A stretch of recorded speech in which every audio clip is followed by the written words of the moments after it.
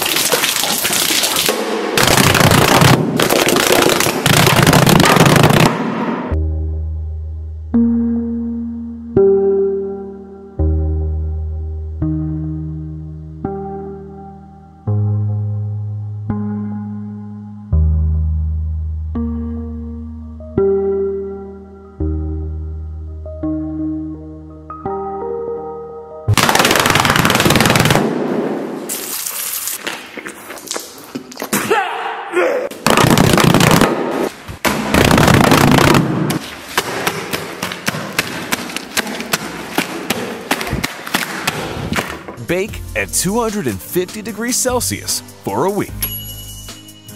Now that all the bacteria has been removed, it's time for the final wash. Perfect. Sleep well.